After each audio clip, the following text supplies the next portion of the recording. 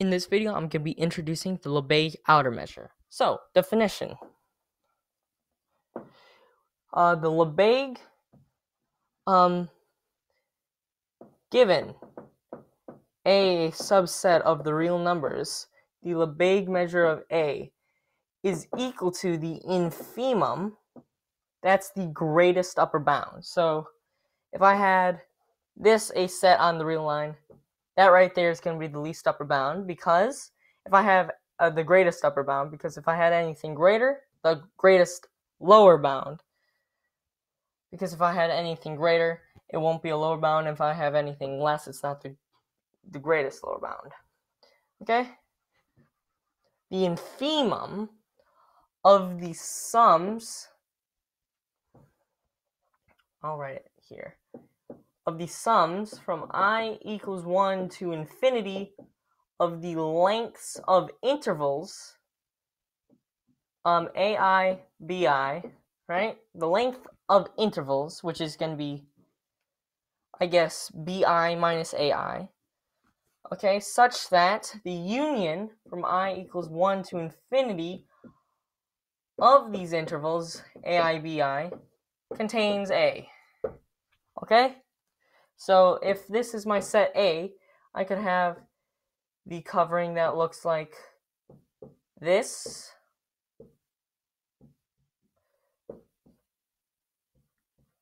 right? So if I sum up the lengths of all those intervals, that's going to be less than, that's going to be greater than, that's going to be an overestimate of the Lebesgue measure. And what it does is it tones in on those overestimates until we get the correct amount. Okay, so theorem. And it's going to be L is an outer measure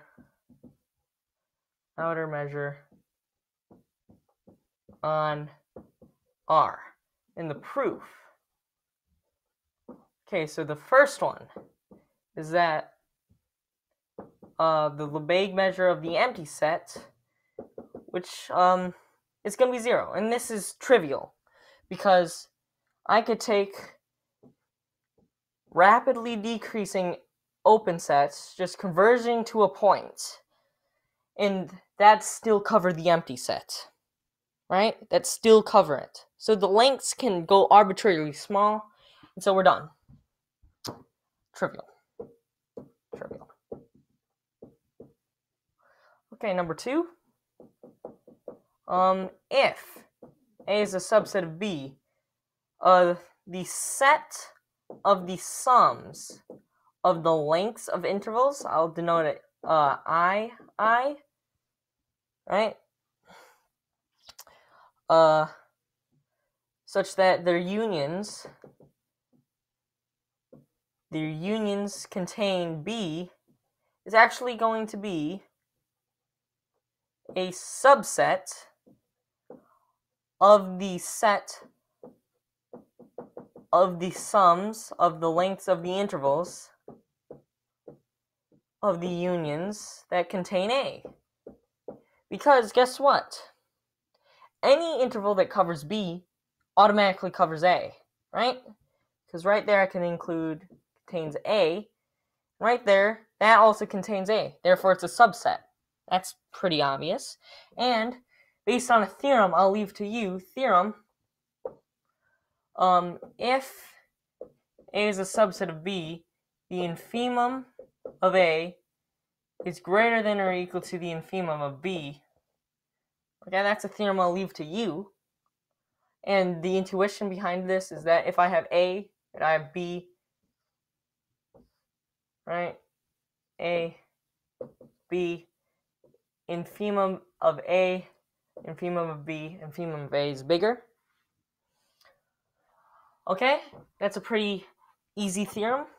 And so from that, we get that the infimum of that, which is the Lebesgue measure of B, is greater than or equal to the Lebesgue measure of A, which is what we wanted. Right? And number 3, I'm going to use a lemma. I'm going to use a theorem, actually. Theorem. A is equal to the infimum of A if and only if, for all epsilon bigger than 0, there exists a B, an element of A, such that A is less than or equal to B less than A minus epsilon. Or A plus epsilon, sorry. Okay, so that basically means if I have this, my set, okay, on the real numbers, and that right there, anything I pick right there, there exists a B right there. But it's still greater than or equal to A. And that's also pretty easy to prove, and I'm also going to use a lemma, which is also easy to prove. A, if for all epsilon bigger than 0, A is less than B plus epsilon, then A is less than or equal to B. Okay? So, how am I going to use that? Well, using the first one, I know that the Lebesgue measure of A is going to be greater than or equal to. Okay, it's going to be greater than or equal to some sum.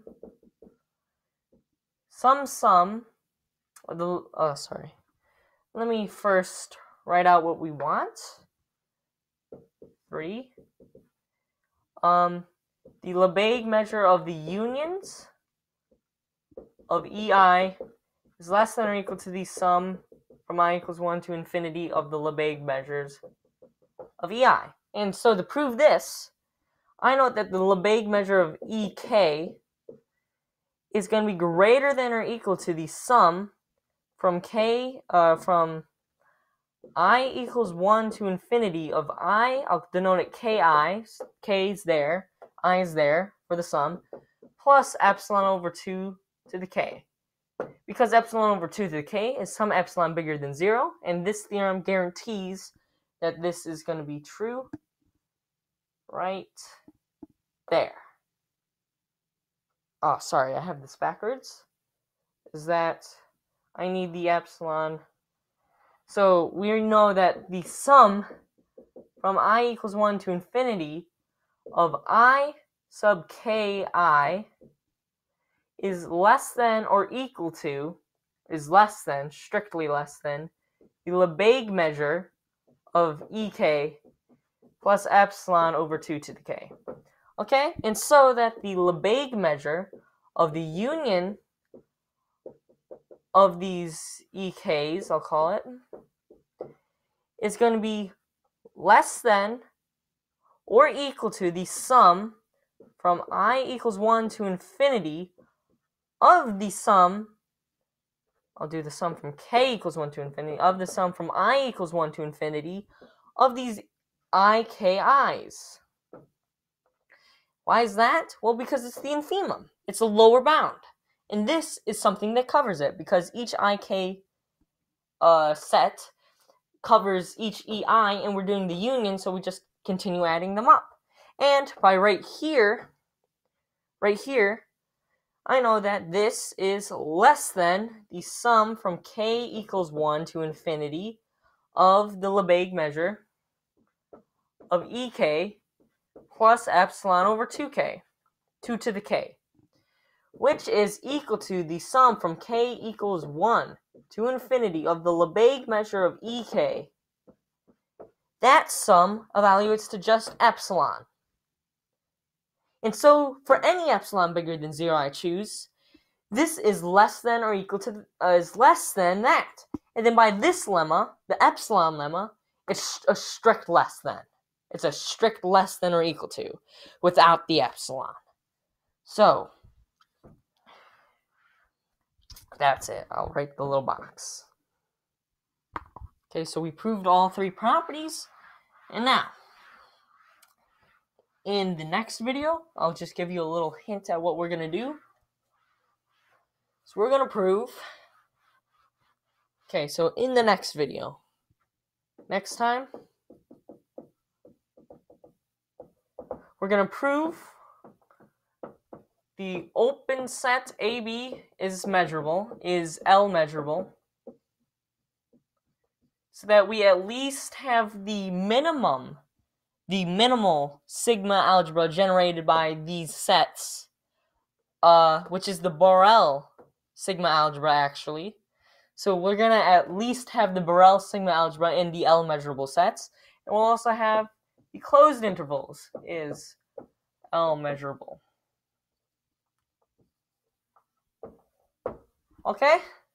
So they're both L measurable. And that gives us a lot of sets for the L measurable sets. And so this is a very useful measure, and will also prove that the Lebesgue measure of an interval AB is equal to the Lebesgue measure of the closed interval AB is equal to B minus A. Okay, that's all in next videos. Section 2.1. Section 2.